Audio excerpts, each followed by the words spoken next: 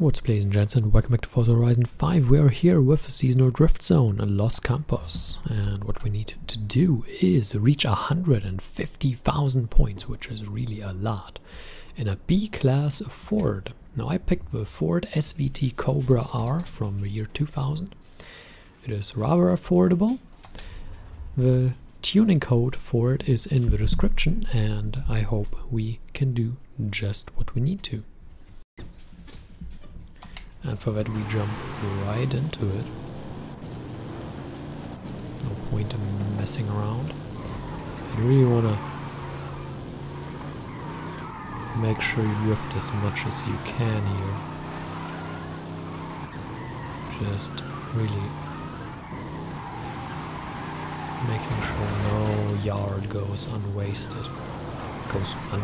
Goes wasted. You want to make sure you swing the rear back and forth. You have a very, very stable car, which sounds counterproductive to drifting, but in 400 yards you will arrive at your destination. means you can more or less swing for the fences and the car will stay stable. We're at 142 already. Can probably swing at 165. Yeah, 167,000.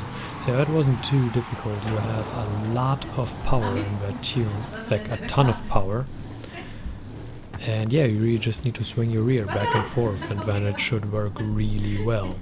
There really shouldn't be an issue. So hope you enjoyed. Thanks for watching, and until next time, farewell. Do so.